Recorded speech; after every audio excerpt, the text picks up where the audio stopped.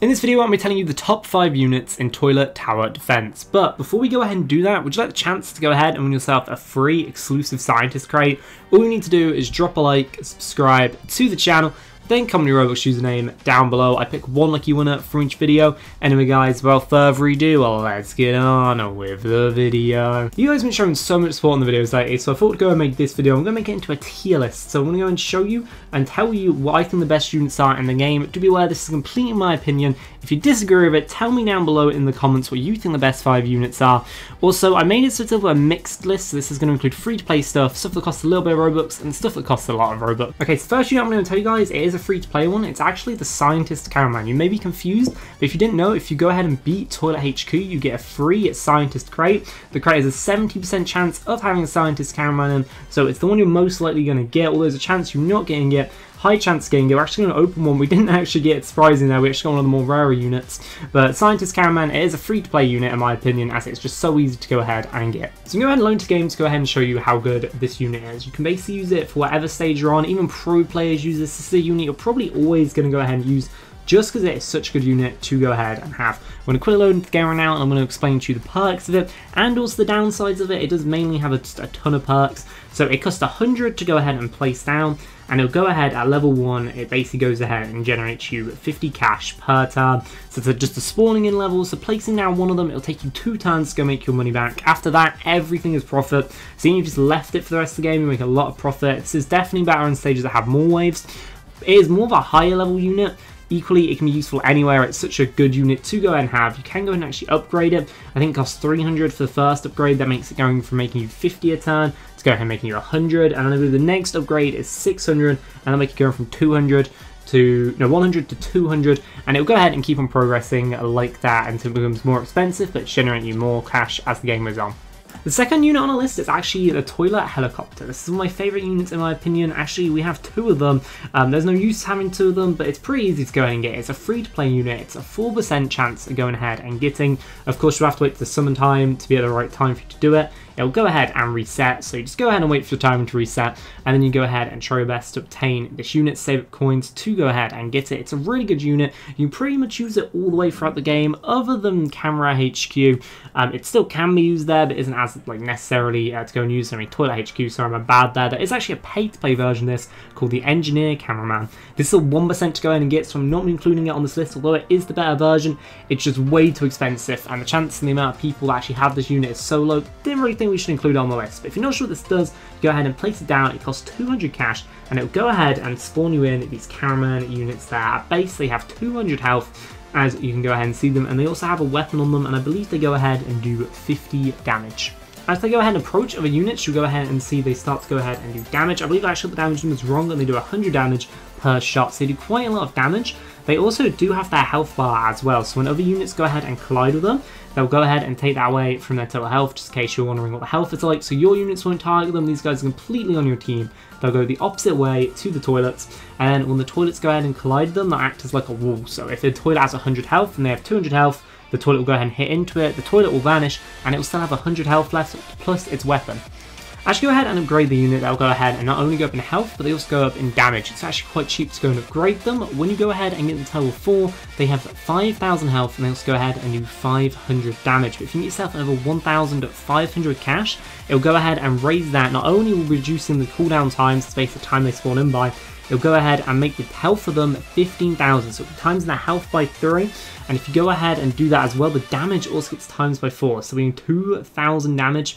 As you can go ahead and see, max there. It's a really cool and really strong unit that will go ahead and come in. This will be really good if there's a boss coming at the very end, or if you just need some backup on stages like Desert, just getting 2 of these placed down will pretty much cover you for a very, very good chunk of the game. I haven't actually tried it on the final stage of Desert, just having 2 of them, but they have a lot of health, and they're really good. They have a decent amount of range as well, so they can go ahead and shoot units from the other side of the map at times, or at least other sides of the track. They'll go ahead, as we see this guy will go ahead and collide in just a few seconds. One of the weaker ones just got taken out there, but this guy will be able to go ahead and literally tank all of these, as its attack does 2,000 damage, and itself also it has 15,000 health, so that means it can take about 15,000 health worth of units, which in waves like Desert completely destroy them. In other stages will do pretty good as well. This next unit on the list is going to be the first paid one. It's actually the Titan Cameraman. It costs a 200 Robux, so it's the first paid for unit on the list. It isn't actually that expensive. If you play a game like Please Donate, getting 200 Robux won't actually take you that long, and it actually is really worth it. For how low cost it is, it can go ahead and do a lot of damage. So we're going to go and place one down just there. Of course, it's a more earlier game, but it's actually, I know a lot of people that still go ahead and use this. Just it's such a cheap Titan to go ahead and upgrade. So it's the Titan Cameraman. You go see its stats there. At its first level, it does about 50 damage. But if we go ahead and do some upgrades to it, then stats go up by actually quite a bit. So not only does it shoot much faster, it also level up pretty fast, and all the upgrades are pretty cheap until the last one, which may be quite expensive, but it does go ahead and double your damage, over double your damage in fact. So it's a really good unit. This unit's pretty well balanced, it's cheap, affordable. There is definitely better Titans out there, but for its actual cost, it's actually really good. And it's also the first Titan on the list. Fine. It can pair with so much of a unit. I would eventually, when you get to the very end of the game, replace it with a Titan, but till then, it can be a pretty good unit.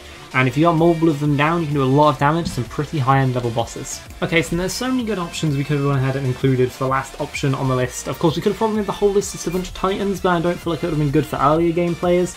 So I went ahead and I went for the Titan Cinnamon. I did ask quite a few people for this. For its earlier upgrades, it may just be an okay unit, it's still a good one. But if you can go ahead and get, I believe it's its third or its fourth upgrade, you may notice the damage will go ahead and go down on it. If you can go ahead and get this upgrade, it will goes ahead and gets an AoE damage. If you're not sure what that means area of effect. So basically an area around it, it'll go ahead and damage. So instead of just damaging the one unit, I would normally go ahead and punch it, it'll go ahead and damage multiple of them. So although its total damage may go down per unit, really good. If you can get a bunch of these down, you can take out so many bosses if they're upgraded. As you can see, its health actually does not help. Its damage goes down. It doesn't tell you anything else it gets. It's an expensive upgrade. This can be such a powerful unit, especially late game. Get a bunch of these down, you're going to see bosses come straight past you and they're going to get absolutely destroyed. I was debating about putting some upgraded Titans on, but I generally think this is better than them. It's such a really good unit.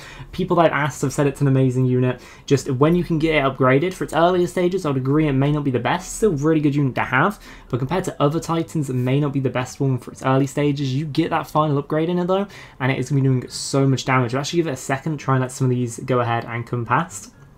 And we'll just show you what it's like when it does have its last upgrade there. It is an expensive one, that is always something to keep in mind, so you will be wanting to use this more like later game or when you can place one now. As you can go ahead and see, my friends just went ahead and upgraded that there, so we're going to be able to see it do a lot of damage. At the moment we've still got all the things blocking it. Of course we are doing this in desert, which is no real need to. You would use this in higher level stages. This wouldn't be for desert.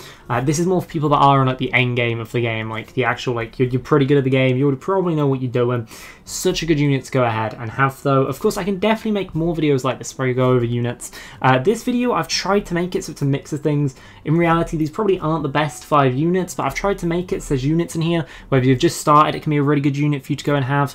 Whether you're like, depending, like basically no matter what part of the game you're on, these units will go ahead and be useful for you.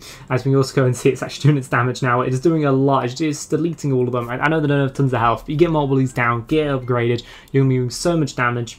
Anyway guys, thank you for watching this video. If you want me to make more videos, tell me down below. Also, comment dog if you made it this far. I want to see you made it this far. Anyway guys, see you next time. Have an amazing one. Bye.